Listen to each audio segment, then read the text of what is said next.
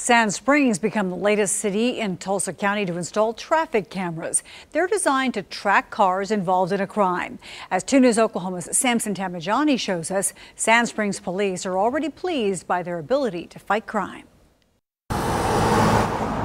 You might not see it when passing by, but that's exactly what flock safety cameras are designed to do, says Sand Springs Deputy Police Chief Todd Ensbrenner. When a car is reported stolen or a suspect vehicle tag number is entered into the system on the hot list, we just have to wait on the cameras to tell us where they are. We don't have to look for them. Through its machine learning software, Flock Safety's website claims a 97% success rate recognizing license plates, car models, and even markings.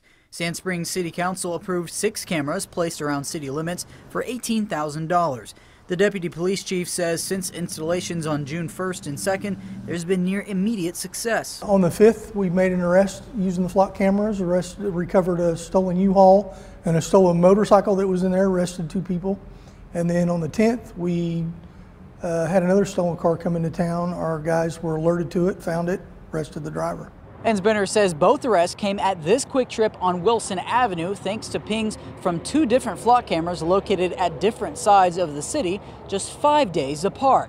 We asked drivers what they thought of the new crime-fighting tool. Gabriela Aguero visits Sand Springs often and is sold on the idea. I think that's pretty neat. At least it doesn't seem to be too much of an invasion of privacy. It helps people that have reported stolen cars. Other drivers like William Porter wonder if the added vehicle surveillance could be a slippery slope. I feel like it could cause just more of just mistakes, just more, but I'm not saying it can't help, but I feel like it also just can just make more traffic stops that's just unnecessary. Ensbrenner insists that the trackers will prove worthwhile without violating anyone's privacy. They're not retained, they're not sold to anybody.